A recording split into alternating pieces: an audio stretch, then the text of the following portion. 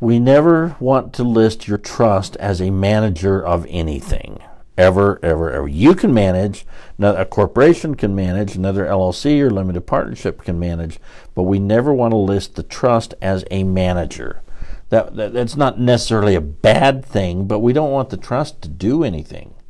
The trust can't function. As a trustee, you could function, but generally we don't want that to manage. Not a revocable living trust. I wouldn't have it. I would not. I would never have a revocable living trust manage anything.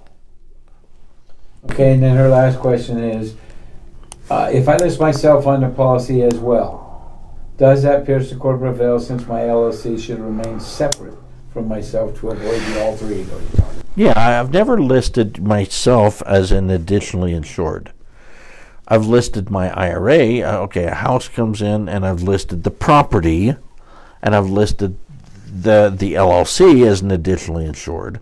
I've listed the IRA that owns the property as an additionally insured. But me as an owner, I keep my name on. I don't list myself as an additionally insured. Maybe if I were the manager of the property, maybe the property management company, if I'm personally managing that property, perhaps. But I would prefer that you have a property management company, even if you own the property management company. If that makes sense. Could you list yourself as an additionally insured? Yeah, I suppose you could. But remember that they're insuring the property.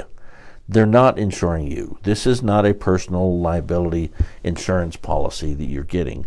You're getting an insurance policy, a liability policy on the house. Talk to your agent, and they should be able to clarify this and give and then provide exactly what they want. But tell them what you're doing. But I think it's rare that we would list a person as an additionally insured.